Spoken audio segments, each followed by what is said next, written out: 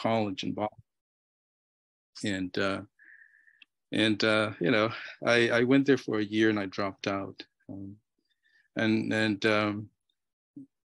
After dropping out, I didn't know what to do with my life. And around that time in 1991, my uncle and aunt decided to move to California in order to pursue the Cambodian American dream, which was to own a donut shop and to make enough money so that they can send their kids to college. And I went along with them. You know, I was there, tried to work and helped out at the donut shop. And then I work as a janitor. I clean people's bathtubs and toilets and offices and so on for quite a bit. I'm telling you this long story. It's connected to Long Beach, and it really has to do with an important moment in my life, and which was an accident. I decided to go to the library. I went to the Dana branch of the Long Beach Library, and that was where I discovered literature. That was where I discovered the importance of books and imagination and thinking about my possible selves and what I could do with my life. So, you know, so I like to read a poem that sort of captures this particular moment, how the library won and how books, literature saved me. So I'll read that. And for today's event, you know, I'll read poems from my first three books and maybe talk a little bit about, you know, where these poems came from. And that's sort of, you know, now I'll do that. And if it's a little too long, I'd like Eric to interrupt me and said, well, we're in 1:45 or 11:15, and we need some Q&A, and I would love to talk and answer any of your questions that you have. Okay, so let's look at the first poem. This is from Gruel.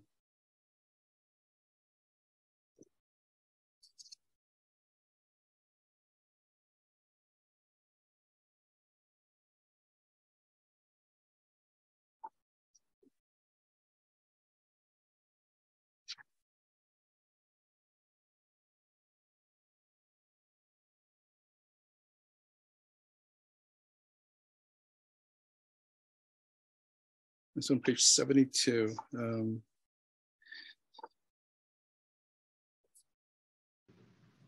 How everything changed. I was a college dropout working in Southern California, scrubbing, washing, mopping, emptying trash cans of private homes, synagogue, local schools, and offices in the Long Beach shipyard. Nothing backbreaking, just losing a couple of hours of sleep each night. One morning, out of boredom, I decided to visit the local library, the kind where old ladies push steel book carts past little children playing, mothers gossiping, the kind where you can disappear quickly into a corner. It was in one such corner, hidden away from the sights and sounds of suburban mothers and their children, where I pick a random book off the shelf, a book of poems by that drunken old man, a book filled with social misfits and outcasts, drunks and prostitutes, barflies, cockroaches, and vomit. At that moment, I felt my first breath. I was gasping for air. I felt my own sweet suffering in others. Loneliness was extinguished, and compassion bloomed in my chest. I'm telling you this so that you know, in the worst storm of your life, this mad love can hit you, smashing you into a billion pieces, connecting you with everyone and everything. So that moment of being awakened by literature, that was the moment that changed my life. And from there, I went back to college. First, Long Beach City College, then Cal State, then the University of Massachusetts, Amherst. Then I got my first job. It was like winning the lottery as an assistant professor at Union College up in Schenectady, New York. I do consider myself very lucky, the whole sort of trajectory of it all. And in the process of sort of discovering books, there's this sort of need to tell my own stories. And I didn't know how to do that.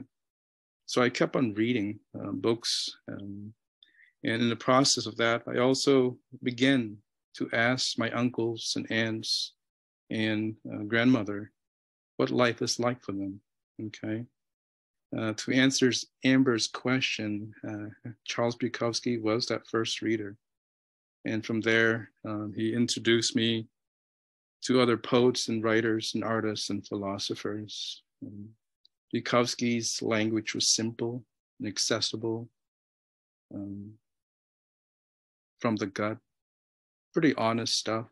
And that was something that I needed at that time. So I'll read some more poems from the collection. This one is about fishing.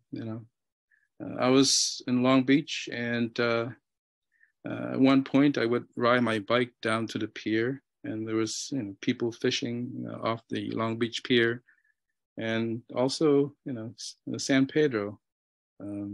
So this poem is about fishing and about my uncles and aunts and other immigrants and refugees fishing.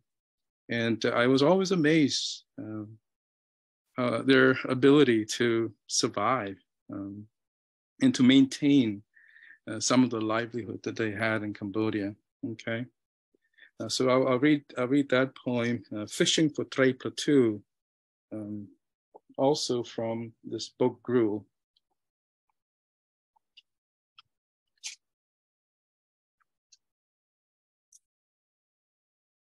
Fishing for Tre Plateau.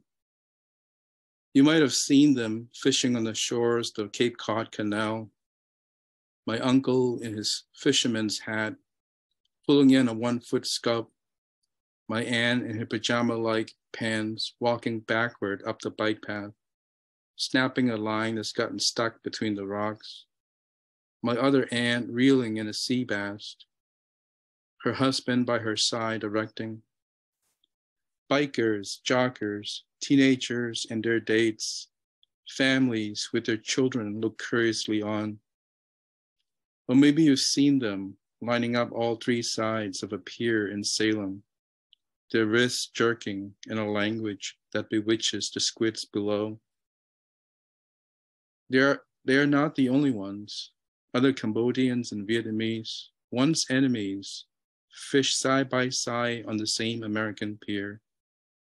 Other immigrants, Chinese, Spanish, Portuguese, speaking languages I can't understand, come together on this spot, sacred rods in hands, beckoning the squid. Or maybe you've seen them under a bridge fishing the Providence River, looking for Tre Plateau, a type of mackerel they used to eat in the refugee camp in Thailand. Sometimes my aunts and uncles run into an old friend from those long ago days. They talk about the lack of food, of sneaking out at night to fish, and of running, always running from the Thai police. They exchange phone numbers, share fishing secrets, and set up a time and place where they'll fish together again. When they get home, my aunts gut the fish, clean them, fry them, and put them in the boiling stew of kalangkao, lemongrass, and kaffir leaves. My uncles and aunts sit in a circle on the floor, eat, and tell stories of how this fish got away, or how one of them got caught by the Thai police. No matter how hard they try, they can never understand why my cousin and I ever bother with fishing, why we catch and release food as if it's some sport. and the difference in generations when it comes to fishing there. I think maybe one more poem about my uncles and aunts. When I began to think about my past and my history and my culture and what my uncles and aunts went through, there's a sense of pride, absolutely pride, and even love for them.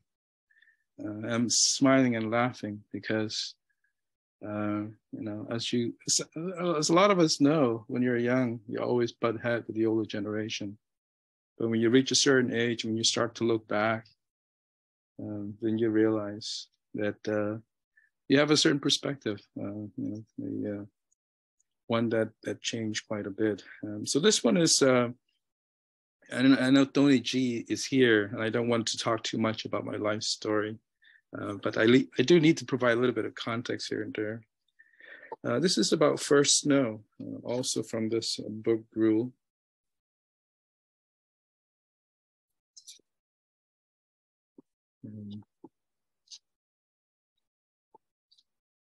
First snow. We huddle behind the back door of our sponsor's house. My uncle, the bravest because he spoke a little English, went out. My grandmother, aunts, and I watched him through the kitchen window. He bent down, reached for the whiteness of this new world, and put some in his mouth. He looked back at us and smiled. We can make snow cones with this. America, the miraculous, our savior, you were the land of dreams then.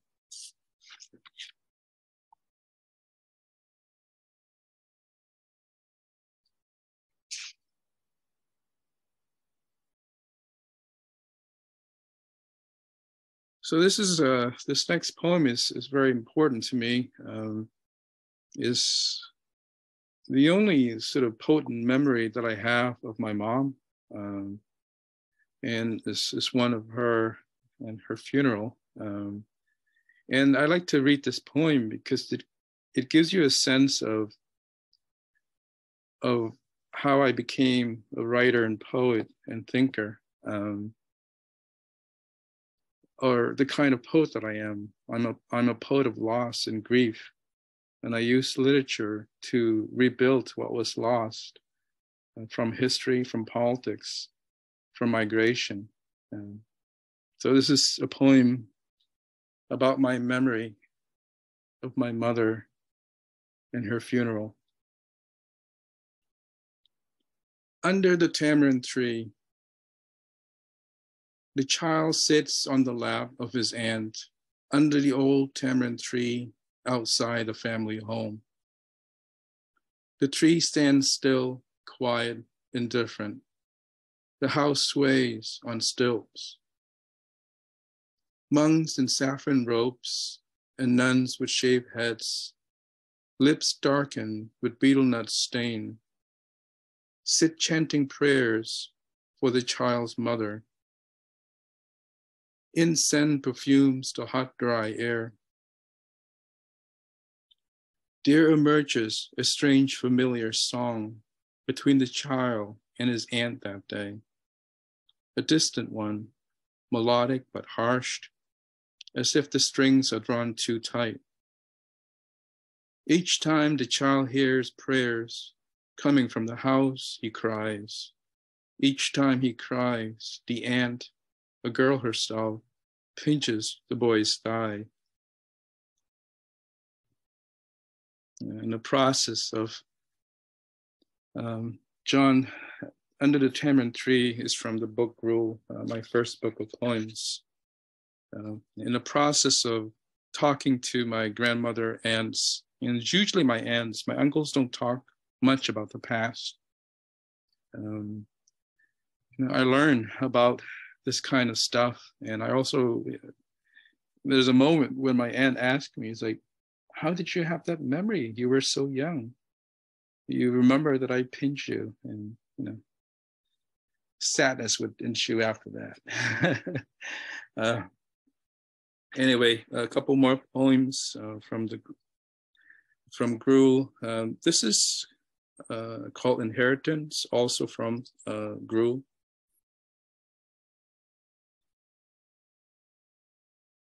It's an interesting story, and I was talking to Eric about this earlier, how the older generations don't feel comfortable talking about the painful past, about the Khmer Rouge. And what happens for us, sort of younger generation, I'm considered 1.5 generation, meaning that I came here at a certain age, and not young, but about 8 or 9 years old, and I grew up here. But we are seen as the bridge generation. We serve as a bridge between the first and the second generation of immigrants, in this case of Cambodian refugees. The point had to do with, there's a kind of absent and present of that past. And the more I discover about this past, the more I feel nothing but pride. And there's nothing to be ashamed of. Pride in terms of our ability to survive, my uncles and aunts and grandparents, and to rebuild their lives and make families. I find that quite impressive. So this is a poem about the Khmer Rouge and what that world is like. And I call it inheritance. It is our inheritance. It's something that we need to acknowledge, know, accept, and take it as part of our identity. Okay. Inheritance. My uncles, aunts, and grandmother all agree it was a difficult time. People starving. You don't trust the children. You don't trust your neighbors, friends, even your family. But this can't be. It must be something I read, something I taught, pointed out in a lecture, maybe discovered in a conversation with a survivor, a man with ashen hair and toothless smile, in an apartment complex in Lowell, Massachusetts. These are the images I carry with me: ribcage thin, diarrhea, chicken blindness, dysentery, hands tied behind your back, legs too weak to crawl, eyes bulging, white with petrification, irises black as night, wings broken, spirit destroyed. Only paranoia and hunger ruled the day. In the night, my mother's body, difficulty with breathing, bones sharp as knives, eternal loneliness, eternal sadness, the sour taste of tamarind, mother dead from starvation, her sister, a branch in hand, sharpened by hunger, hunting for lizards, snakes, crickets, for dark green leaves, all black. Black pajamas, black hair, black sadness, always night, always cold, cold wind and loneliness, fear whispering wind and unseen eyes, pineapple eyes, everywhere and nowhere, strangers, friends, family disappearing without struggle, without a sound. The only evidence is the fear in those trembling, working the fields, lips so dry it hurts when it rains. The corpse is strewn about as if for a group pose, in a ditch along the dirt road, plastic bag wrapped around the heads, a statement of value of human life, unworthy of a single bullet. Dear motto, to kill you is no loss, but what is lost is family, the old way of life, being human. What is gained is a new world order. Monks disrobed, temples destroyed, elders useless. The new temple is a pyramid of human skulls, where a boy illiterate and verging on puberty, dressed in black pajamas, an AK-47 on his back, a grama around his neck, guards the entrance. His old family gone, his new family is the organization, his new mother is hate, his new father is Angka. To each everything must be reported, Angka, the figurehead, the godhead, the master of the universe, from which to which everything revolves, the giver and taker of life, human or otherwise, the maker of reality.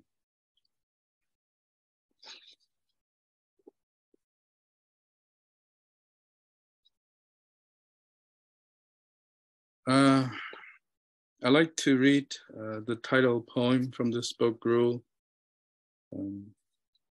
This is a photograph. I don't know if you can see this, of my parents' wedding. Under the Khmer Rouge time, we hid our past, so this photograph was buried. And then somehow, miraculously, my uncle or my aunt or my grandmother gave me this photo. You see the duct tape there. I'm not sure why. I think it's because, well, this is an uncle.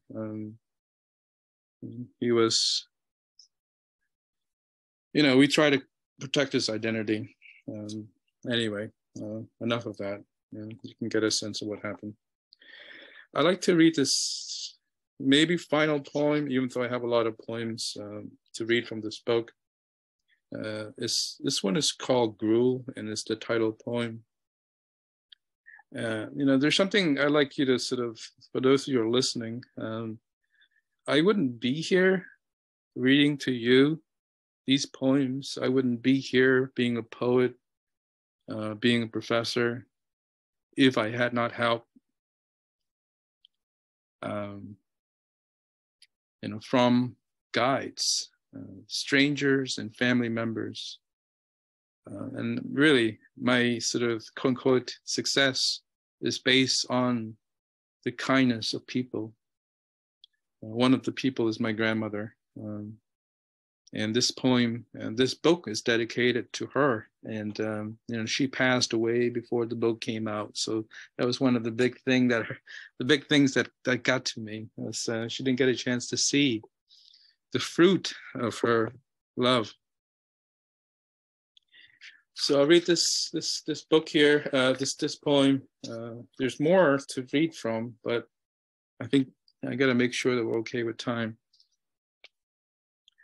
Gruel. We were talking about survival when my uncle told me this. When you were young, we had nothing to eat. Your grandmother saved for you the thickest part of her rice gruel. Tasting that cloudy mixture of salt, water, and grain, you cried out, "This is better than beef curry." All my life, I told myself I never knew suffering under the regime, only love. This is still true. Anyway, I think I messed up with that reading, but I think it's fine. Some of the stuff is getting to me, so I got to get through some of these poems as quickly as I can. I'd like to read a couple of poems from my second collection. This collection of poems called "And So I Was Blessed" is based on my trips to Vietnam. The first one was to see my father's side of the family.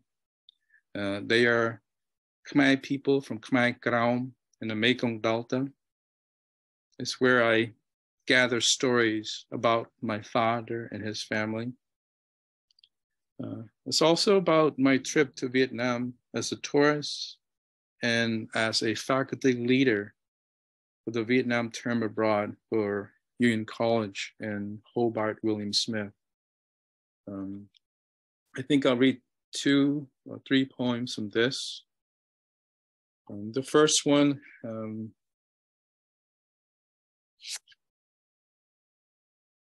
is this sort of very long poem called Searching for Father in Kampuchea Crown, the southern part of the Mekong Delta.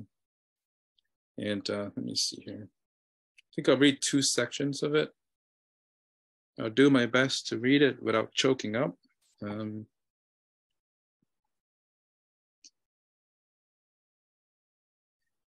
11.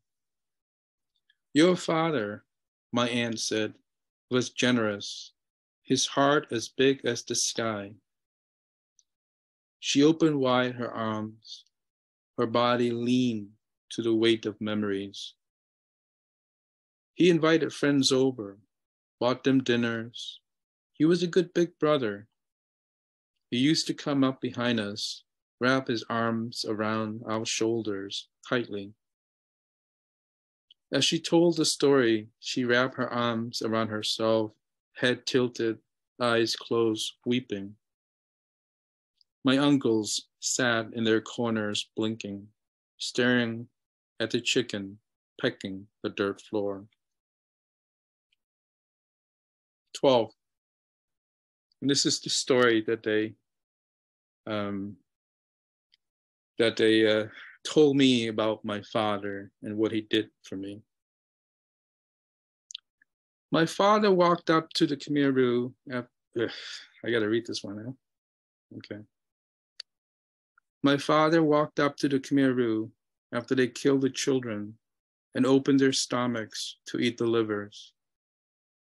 My father got down on his knees, clapped hands overhead, and begged them for a sliver of a victim's liver so that I would not starve. While everyone was sleeping, my father snuck into the kitchen, stole a branch of coconuts, and buried them in the woods. Each time I cried from hunger, he disappeared into the night, dug up a coconut, gave me the juice to drink, and with dirt-encrusted fingers, spooned out the flesh for me, his only child.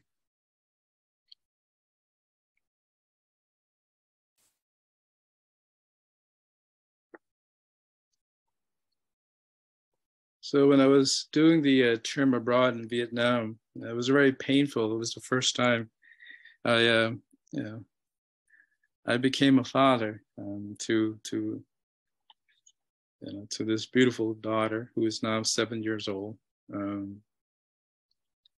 So the poem is about me leading this term abroad program, of me as a son visiting his father's village, meeting his father's family for the first time.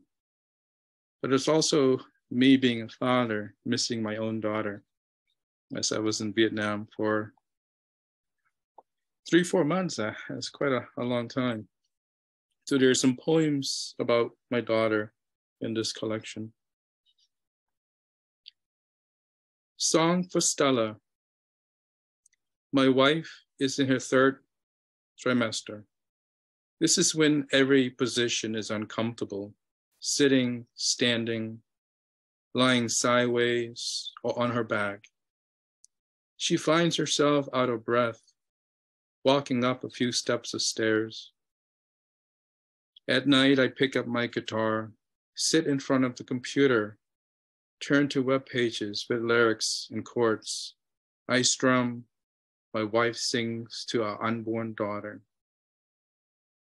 But I'm not a good keeper of time. I switch chords too soon or too late, and my wife, already annoyed with the discomfort of sitting, glares. She likes order, structure, constancy.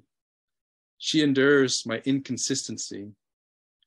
Closing her eyes, she focuses only on our daughter, who at first breath will recognize our sounds.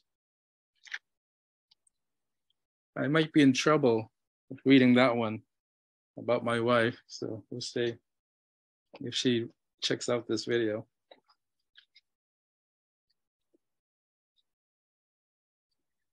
Maybe 3 more poems just because of time, okay? Yeah, this is third book of poems. It's called The Doctor Will Fix It. This is actually my daughter dressed up as a doctor. And having children for me is a good way to heal myself. In the act of caring and loving my children, I don't know what psychologists, how they would analyze or talked about this, but it's a good way for me somehow to give my kids what I didn't have. And that way is somehow healing. I don't know if that makes sense. It's just true to me. So I'll read a couple poems from this book. It's all about my daughter. And my daughter, you know, it was written around 2017, 2018, when Trump came, when Trump became president. And there's a lot of stuff that deals with gender, with immigration, with sort of current, that climate, the political culture climate at that particular time. Anyway, so I'll read some of these poems here.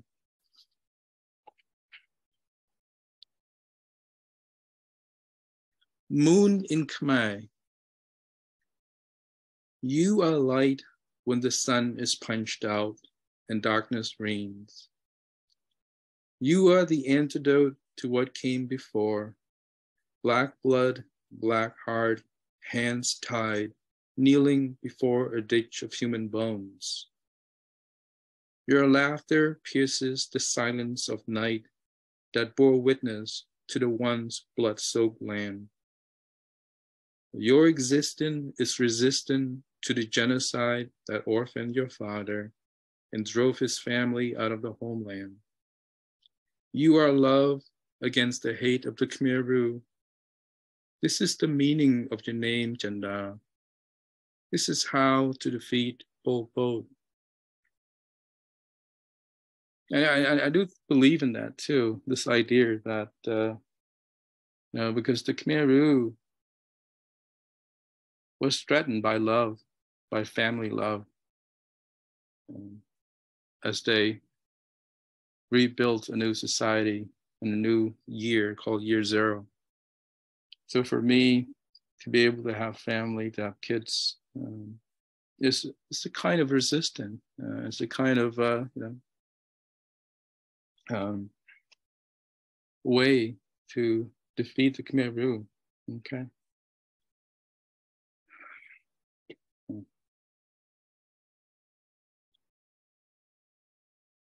A lot of stuff I could read from here. Let me just go one more poem and then I have to do Q&A, okay? I'd like to hear your thoughts.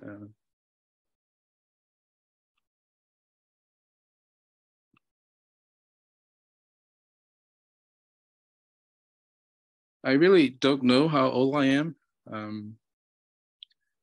When we came to America, my uncle in Thailand, we were refugees, and he created sort of birth dates for all of us.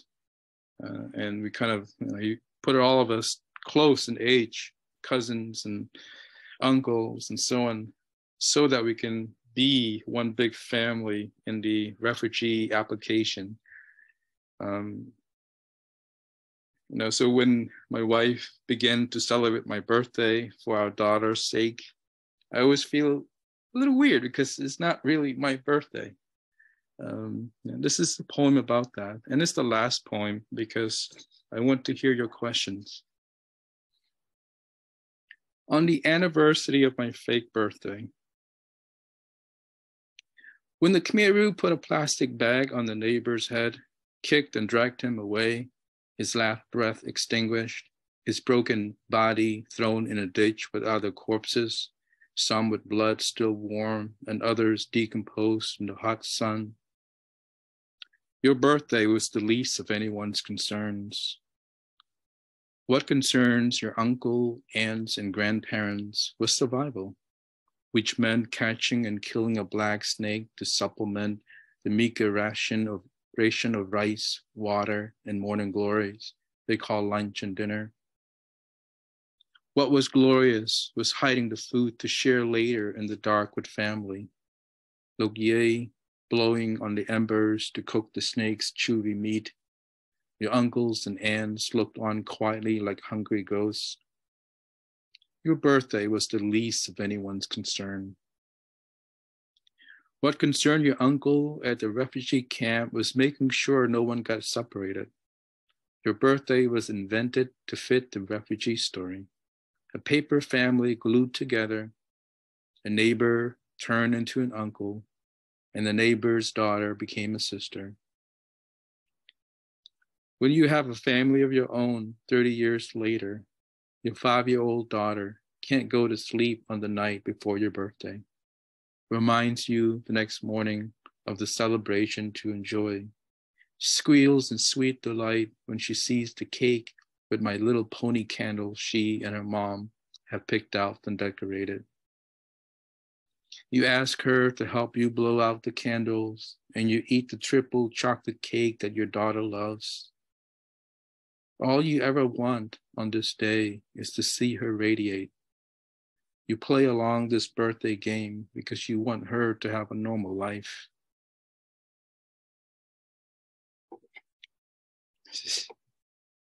Anyway, I don't think I'm going to finish reading that one. Let's do some questions. I think that's it for my reading. Thank you so much, Mr. Tuon. Just hearing you read your poems, it's just so beautiful and so captivating. And I know you talked about this earlier, but we really feel your emotion as you're reading your experience. And I do think, as hard as it is, just telling your story is so important, to just sort of preserve the history, and it really is reflected in your stories. And I just want to thank you so much for sharing with us. It means so much, and it's so brave and inspiring that you do that. And again, just thank you so much. I do want to say really quickly that we do have, if you haven't picked up a copy of Mr. Tuon's books, we do have a copy of Gruel. And so I was blessed in our Long Beach collection. Every branch should have a copy, so you're more than welcome to check out a copy. And again, thank you to Alex Pham, who's in the chat, for helping put this together and sending over the books. They've all been processed, and we do have a copy. So thank you so much. And definitely, if you haven't had a chance to pick them up and read, they're just wonderful reads. And we're also recording the session, so if there's anything that we might have missed or you might have missed, it's going to be uploaded into our YouTube channel, so we can always go back and refer to. So I just wanted to make sure to put that out there before forgetting. But I do want to ask, I'm going to go ahead and start with, if you don't mind, the first question. There is a poem. It's a shorter poem, and it's on page 43 of Gruel. And you and I, Mr. Tuon, we were talking about it earlier. It's called Saturday Morning in Malden, Massachusetts, 1986. And if you don't mind, if I read, it's a short poem. So yep. It's Saturday morning, grocery shopping at the only Asian market in the city, putting back fish sauce and soy sauce, picking up milk, bread, and cereal. I told Grandma to be quiet because Stephanie and her mother were there too. And I couldn't help but notice the word only sort of being emphasized when referring to, only Asian market. And I wanted to ask if you could talk a little bit about the importance of diversity and how that's reflected in the importance of having diversity, more, businesses for our community, and what that means to you. Absolutely.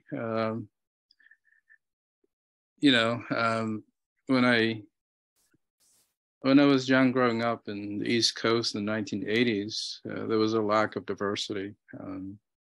As a result, when we don't see people who look like you, not only on TV and movies, but at school, you feel undervalued or not valued. You feel alone and embarrassed and ashamed. And the poem ends with, with the speaker in the poem feeling very embarrassed of eating Asian food. in this case, represented in the fish sauce. And just because he saw Stephanie, her mom, being there, he was embarrassed of what he eats. And he was probably embarrassed of his own grandmother. When I came to Long Beach, California in the early 90s, 91, what was amazing about that experience was it was so diverse in people, in cultures, in food, in language. And I didn't feel different. I felt like finally I was at home. And that was very special.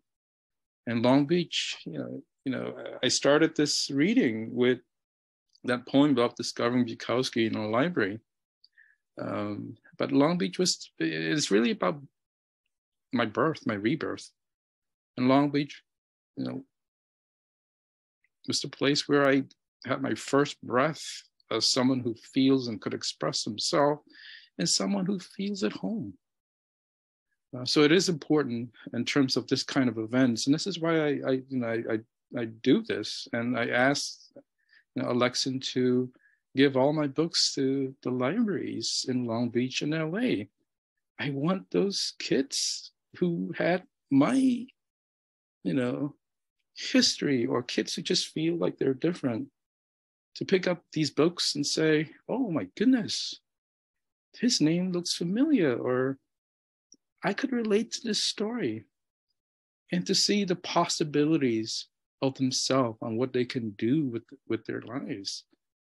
And this is really what it's about for me. At the end of the day, if there's a kid in Lowell, in Revere, in Malden, in Long Beach, in LA, if they pick up this book or something of mine, and they're moved by it, and they said, I don't have to do this or do that, I could be something else, then that's success for me as a writer.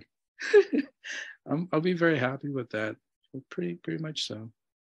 I don't know if that answers your question there, Eric, Yes. But diversity in a very personal sort of level, that's what it means to me. I think that definitely answers it 100%, to see yourself in the community, and to have it feels like a sense of home, and I hear that just hearing you talk. It's so genuine, and thank you again. That answers the question. And also, you were talking about family, and in your poems there's a lot of reference to your parents and your grandma, and even your cousins' parents, for example, in the poem Lessons with Cousins, where you talk about teaching them to be strong because it's a cruel world, and I see that, I think that's so important. And I can see the longing, though, even though there was sort of a, like arguments at a young age. And as you mentioned earlier, you grow to appreciate that because they're your family at the end of the day. Absolutely. And my definition of strength changes. Now strength has to do with, with love and tenderness, and giving yourself. It has shifted, and that was a funny poem, Lessons, because when you grew up in the East Coast at that time, it was about survival, and survival is not through arts and literature and kindness, but through kind of physical toughness. It was tough. Yeah, and Alex also survived. My cousin survived, and he's fine. I'm happy with all of them. They did well for themselves. Yeah. This awesome. Room here is one of their, it's my cousin's room. They loaned me this room so I can have a quiet time to read and have this kind of conversation. Now, again, going back to, and this will be my last question before we open up, because I definitely want to, now have you, telling this, your story, obviously it's very raw and emotional. Have you, by any member of your family, before feeling ready to share your story, have you received any sort of like pushback from any family members, like, oh, maybe this is not a good time? I mean, has that ever come up? When this book came out, I gave each uncle and aunt a copy. Mm-hmm. And when I visited them, I noticed the book has not been opened. And I don't blame them. I don't blame them. Number one, English isn't their first language. And then two is, they're busy with work and taking care of their own families, and I think now my aunt is the sister who took care of my mom before she passed away. I think she's very proud. I have a novel that's based on my life coming out. And she's always asking, when is the novel coming out? When is the novel coming out? But in terms of writing and sharing on a public forum, in books, in journals, articles, and so on, stories and poems about real people, I think the person that I sort of talk to the most is my wife.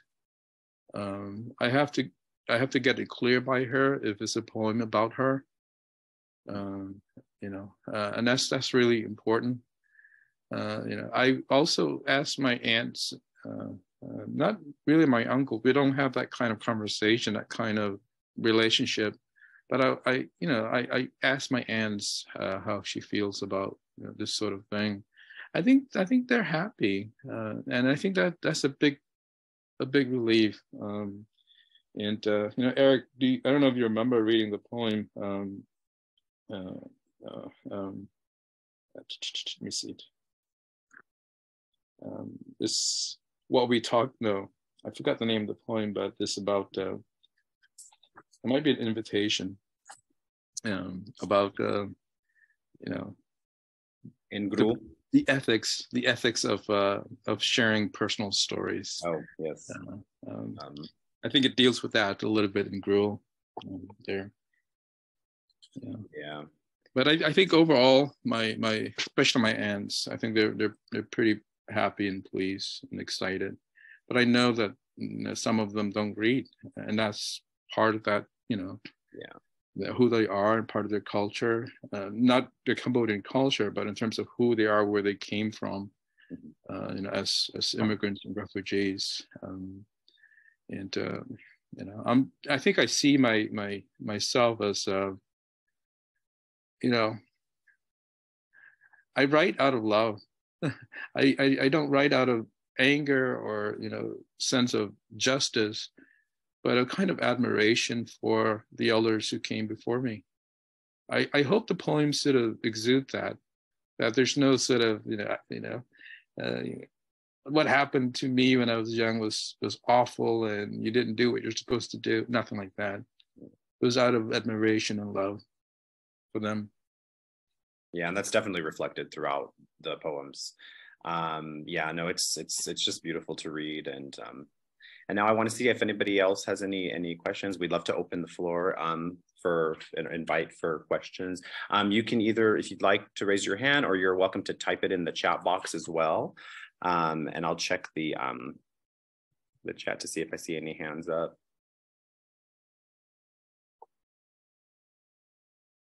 I think I see Nancy's hand. Nancy. Yeah, it's interesting. I think, I guess kind of two questions. First of all, I love the work. I have all the books. I highly recommend them. It's so moving. Just that juxtaposition of the horror of the past and then the love and hope going forward is so inspirational. And I imagine, your audience really relates to the trauma, but as a someone who didn't have that trauma, I just still find it very connecting to the capacity of people to survive and to thrive. So it's very powerful, to everybody. And I wonder if you do find it easy to connect to some of your students who have had trauma. Do you feel like there's an easier connection there and support that's also gratifying, maybe? Yeah, the first poem that I read, sort of my understanding of literature is one that has to do with empathy and compassion,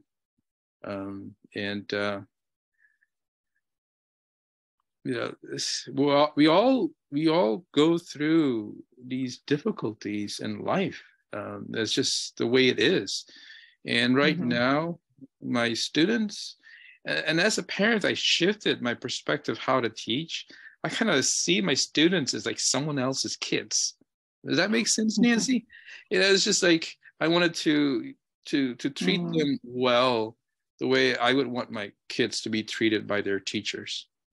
That's one. And two, it's a tough world right now with the pandemic, with the economy. So I do what I can with my attempt to be generous and kind when I teach, and I wanted to bring out issues that are relatable to them, on that sort of on that kind of level.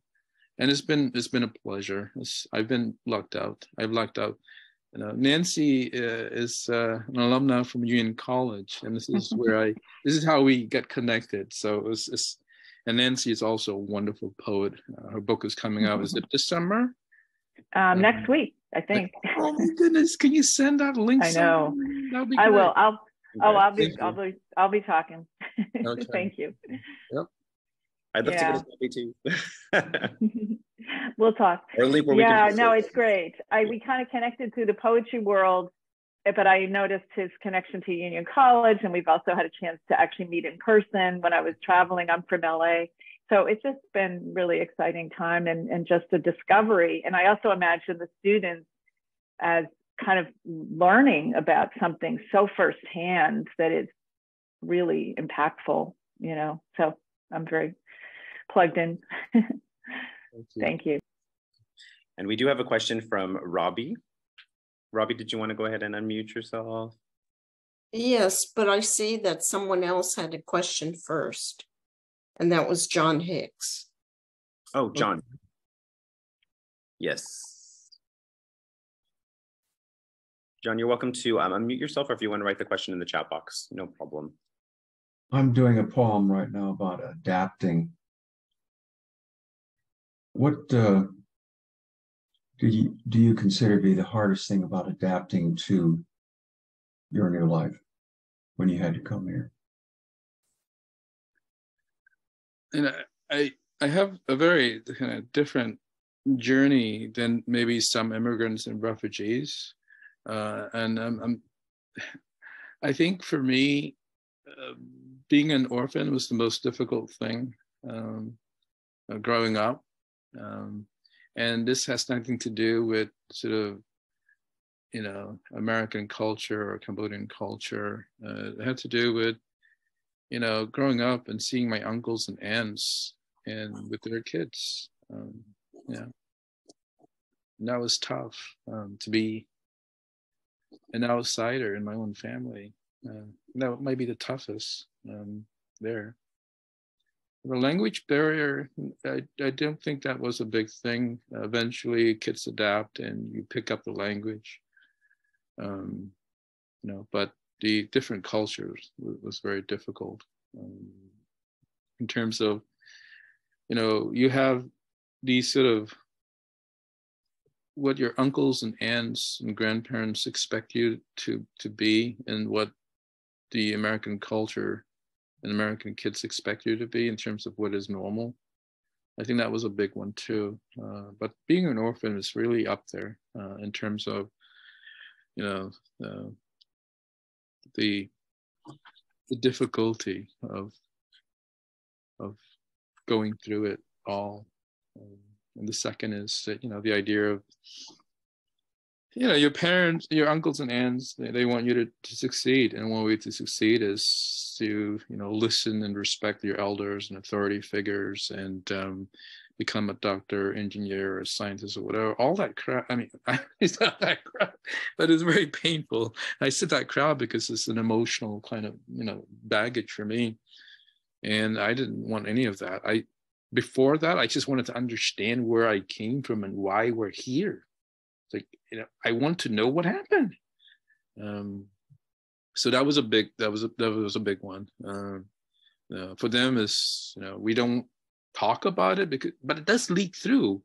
You remember that poem about fishing and how they talked about the things, and it just leaks through them with food and drinks, and you can hear remnants of what happened. Or the Gruel poem, while cleaning up after a barbecue party, they start talking about my grandmother. It leaks through, but it doesn't. It's not full. So you have to pick up these pieces and piece them together to create a narrative. But they want you to, this is just me and my sort of personal experience. I don't know what other people's experiences are, but focus on the present and be successful in the most stereotypical manner. Doctors, engineers, lawyers, and so on. But don't think about the past. But for me, I needed that to understand myself. So being an orphan and then that culture, the two different cultures, not even, it's just me needing to know. I don't know if that answered your question, but there are at least two things there that were pretty important for me. That was great. Thank you. Thank you. Thank you, Robbie. Thank you, Robbie. Robbie, you have a question? Thank you, John. Well, yeah, it's kind of a big issue. I see that even now when you've written and rewritten and published these poems and put them together into a book, it's really hard for you to deal with what they bring up in you. So did you, as someone who has written and writes personal trauma poems and has suffered PTSD in response to writing them, I wondered whether you had to deal with any big upcropping of those feelings, having written those poems and gone over these things in your mind. I think the emotions that are not controllable after writing the poems, and so you go through this process of weeping and heavy sadness, and then afterward feeling good about it in terms of there's a kind of a burden that's been released. So that's really private, writing the poems and going through that. And editing is easier, but as you can see with today's reading, I don't know when the moment I'm gonna kind of break down. Usually it's about my grandmother or my mom or my dad, but this time it's about my daughter, and I had no sort of control over that. There's 2-3 lines that I didn't finish in that poem, and I think it's available in the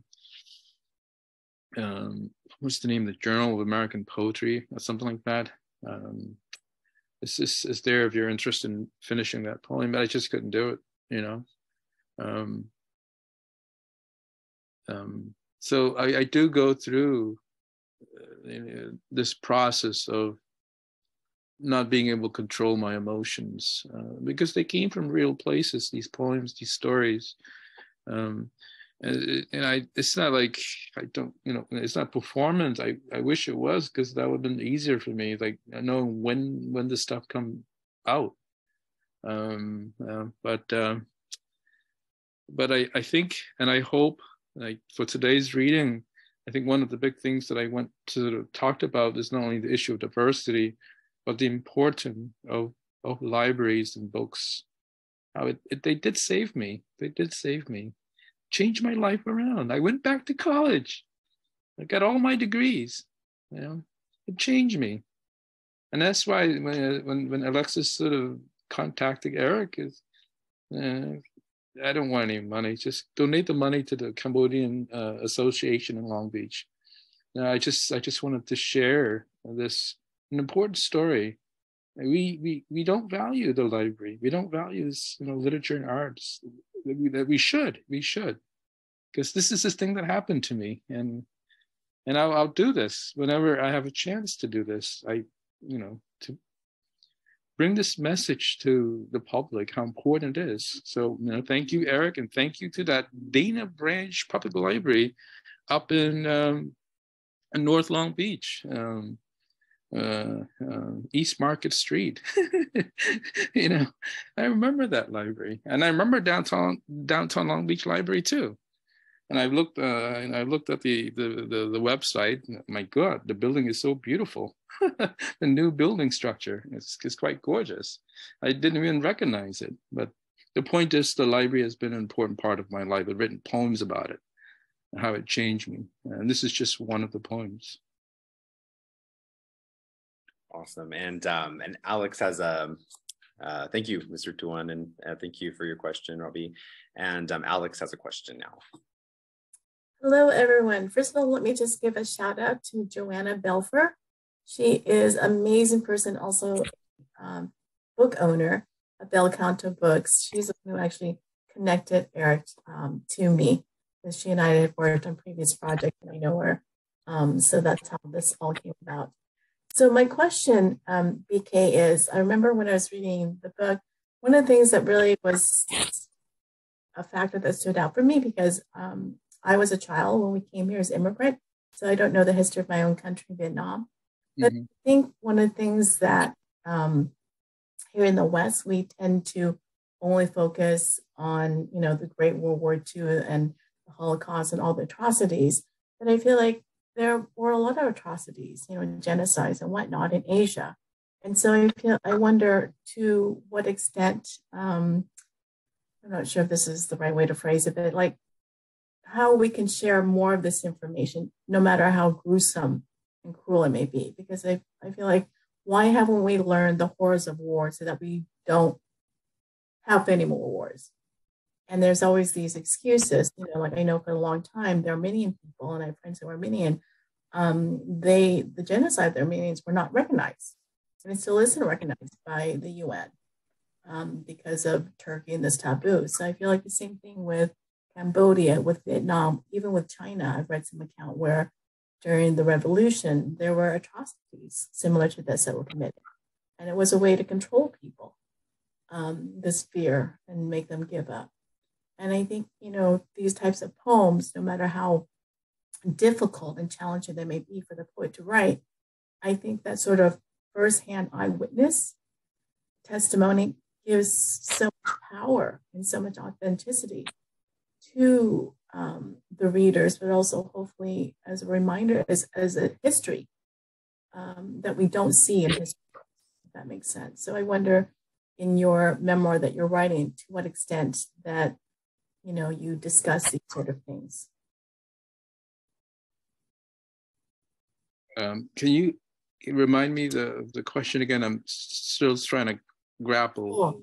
The poem that you were reading about, you know, your father and how he approached the Khmer and, you know, made that horrible decision to ask for, you know, the liver of one of the murdered child. And so I feel like those type of atrocities, it tends to be ignored, especially when it's in the South or in Asia. And we only look at the effects of the Great War of World War II and the Holocaust. And I think these are some of the lessons that we need to remember in the history books, but they tend to be forgotten because of somehow, you know, I feel like Asia, they just don't look at these things.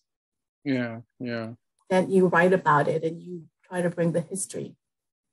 I think that's the other sort of aim in terms of writing, you know, because I do want Cambodian kids, children, to be informed and aware of our history, and in the process of thinking about writing children's book for my kids, in terms of, you know, wanting them to know about our culture and custom, not just the genocide there.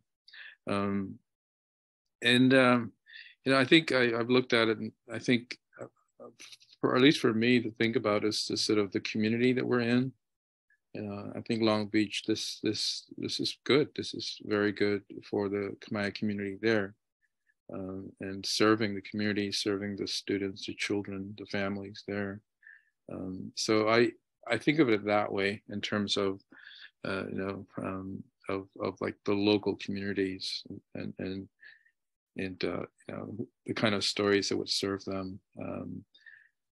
But you're right, though, there is a sense of a kind of monolithic narrative of of what is, what we, what is on the canon or what is on the syllabus for this kind of literature. And it is excluded. It is excluded. When we talk about, we teach a course on the Vietnam War. I think we talked about, the Vietnamese perspective, the North, the South, the refugees, the villagers. And with a 10-week term at Union, it's hard for me to bring in the Cambodian and the Laotian and the Hmong, but that's also part of that story. Is connected there. But I think our job is to look around us and see what's needed, and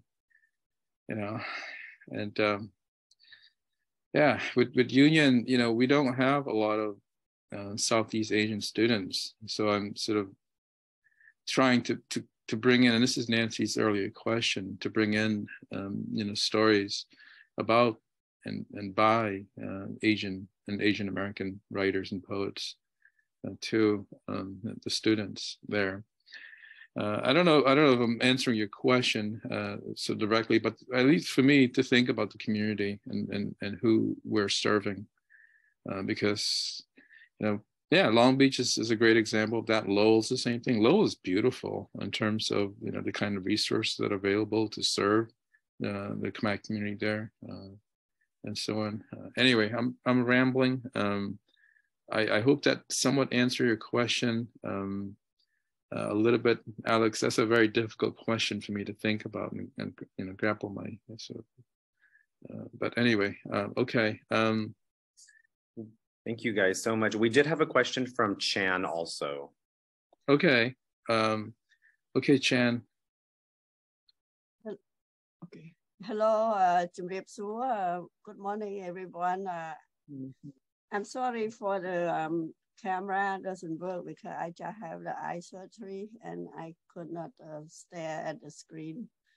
Well, today I'm very happy. This is my Thanksgiving gift, Dr. Tuon, to hear your powerful, inspirational, and motivational poem that wrap up all the story from the past, from the killing field, and as a refugee here in Long Beach, in the United States, and our resiliency and success that we come up, to bounce back and be successful. I'm so proud of you as a Cambodian mother. Oh, good on. Yeah, and I was a high school teacher before the war.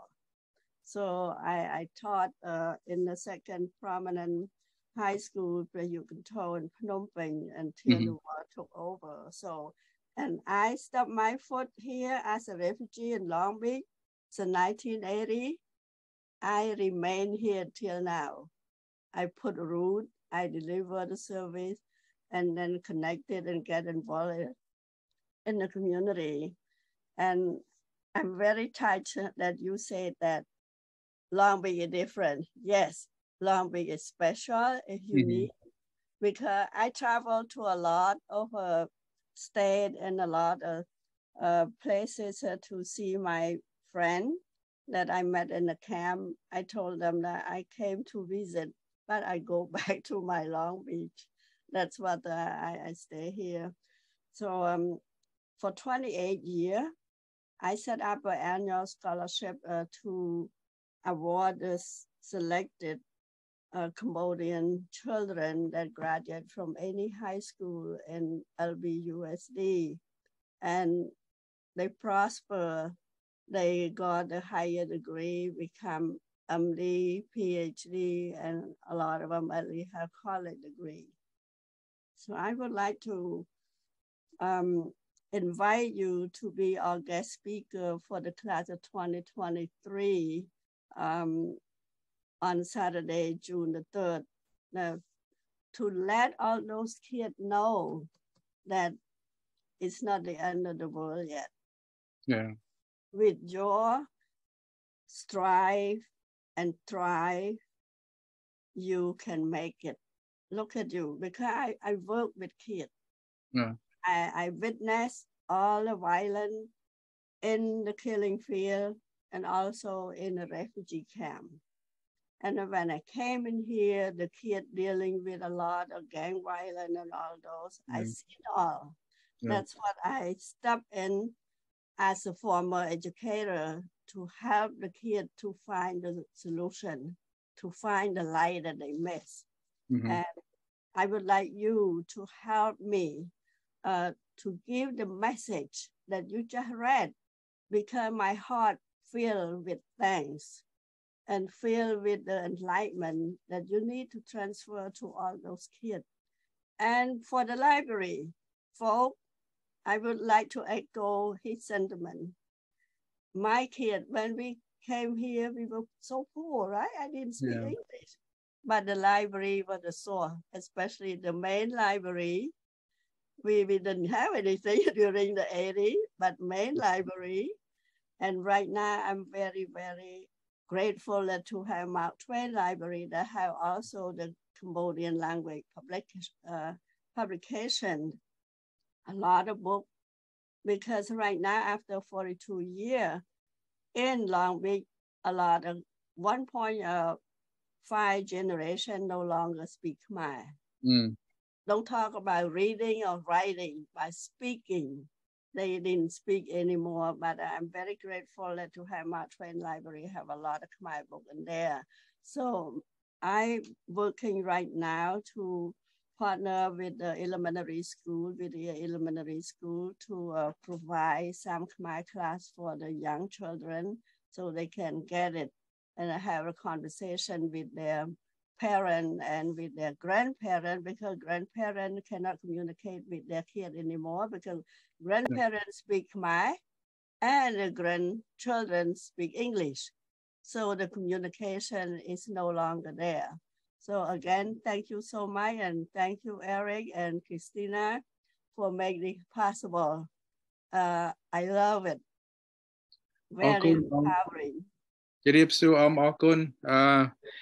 I would love to do it, but everything has to be on Zoom. I teach around that time at Union, so I could definitely do it on Zoom. Oh my, bisa Anglaisល្អមែនទេ I was a graduate of French school, and I came here, in French school before in the past. And when I came here, I learned I speak only thank you and hello. And then I met one ESL teacher that spoke French. She in Wilson High School. She said that I waste my time in her class. Stop coming to her class. And I didn't know where to go. I kept coming to her class. And then she asked the principal that she need to take time off from the class. So had to have the sub take care of her place. And she drove me to Long Beach City College. That's what she taught to somebody that I never forget him, but I never remember his name because American name, right?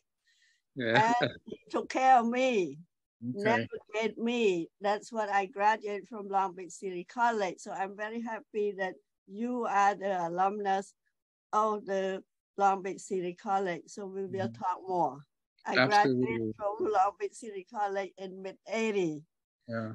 That's what I become who I am today. And I give back to the Long Beach City that I call home and to the community at large. I did not just serve the Cambodian children. I serve a diverse kids that need education. Absolutely good. That's what I'm very happy. So you can call me yeah, of course. Oma, ខ្ញុំផ្ញើ email នៅ chat copy ទៅ copy នៅ email ទៅឬចាំ send email ខ្ញុំ okay? Yeah, I will send email, and of course you will teach on Saturday. Will be in the Zoom because right now Zoom available. Technology is a very beneficial for us. So even though I'm a dinosaur, I'm still enjoying it. Okay, I think we're running out of time, but this is such a wonderful, enriching experience, and I've learned a lot from your questions. So thanks again, Eric, and thanks again, Alexan Pham, and everybody else, Nancy and John and Robbie and all of you. I just do stuff on Facebook and Twitter, and I'm just so happy that people are responding to it authentically, sincerely. So I appreciate that. Thank you. That's a great experience. Thank you so much. And just listening to your conversation with everyone, and Chan, thank you also for your question and for sharing your story. This has just been such a great opportunity. And, we do have at the Mark Twain Library a really good extensive collection of books in Khmer. So definitely come and check it out. We're going to be having a story time next week in Khmer, so we're really excited about that. And shout out to Christina, who's the senior librarian at Khmer. She's also in the conversation in the chat. Welcome, Christina. Yeah. And so we're really excited. We've been working on this together, and it's such an honor to meet you and to work with you. And thank you again, Mr. Tuon, for your wonderful, wonderful stories. Absolutely. Keep it going. But I have to get ready to go and drive back to New York. It's going to be a long 3.5 hour, 4 hour drive. Yeah. Good with kids. All right. Thanks, everybody. Take good care. Be safe. Be well. Very, very much. Take care, everyone. Thanks for you, Eric. Thank you, drive. Thank you. Thank you. Thanks, Safe everyone. drive. everybody. Thank you, Thanks, Lot. Eric. Bye. Bye. Bye. Bye. Take Bye, care. Alex. Bye, Robbie. Bye, John. Bye. Send me the link there, Eric, and I'll share it on Facebook and Twitter. Okay. You got it. And I'll email. I have everyone's email too in the chat, so I'll forward it to everyone in the chat. Yeah. Well. And John, you just send that. Give John Hobson my email if she needs it. All right. Take care, everybody. Bye. Drive safe. Thank you. All right, thank you. Bye. Bye, Eric. Bye, Chen. Thank you. Bye.